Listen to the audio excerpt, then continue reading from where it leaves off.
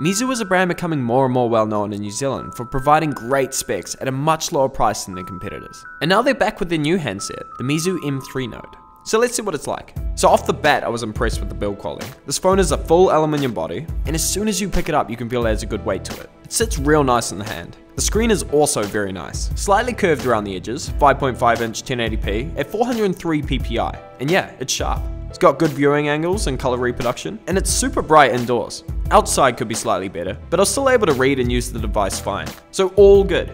As for the rest of the specs, we have a Helio P10 octa-core processor, 3 gigs of RAM, and you can either get 16 or 32 gigs of internal storage. But don't worry, there is also expandable storage, which supports up to 128 gig micro SD cards. So you will be able to fill this device with photos, music, and high-res movies. Their micro SD card slot also doubles as another SIM slot, so you can have 2 numbers on one device. Meizu also do this cool little thing where they take the capacitive buttons you usually get on the bottom and combine them with the home button. So a light tap takes you back to your previous page, a press returns you to the home screen, and holding it down locks the device. Even though I came from other brands of devices, I found this comfortable to get used to, and in no time I wasn't even thinking about it when using the device. So that's a really intuitive feature. But new to the M3 Note is the home button now also has a fingerprint scanner. Yes. And you're probably thinking, oh yeah, at a price like that I bet it sucks. But to be honest, it doesn't. It's quick, man, and very consistent, and you can do some pretty cool things with it like lock apps. So Meizu did a great job with that.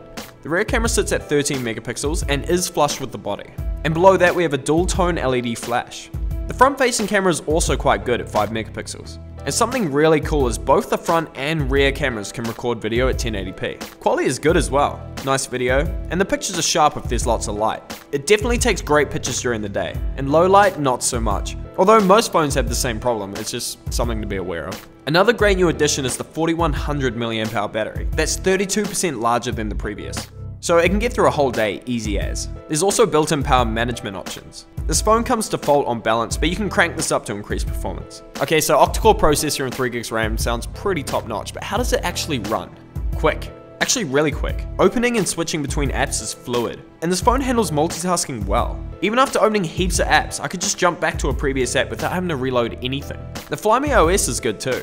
It doesn't come full of all that Google bloatware, and instead just lets you download the apps you really need off the Play Store, which is a way better idea. The OS UI is clean, easy to use, and you can download new themes. And if you make a Flyme account, you can even get root permissions straight out of the box. It's got a good quality optimization app to keep everything fast and secure.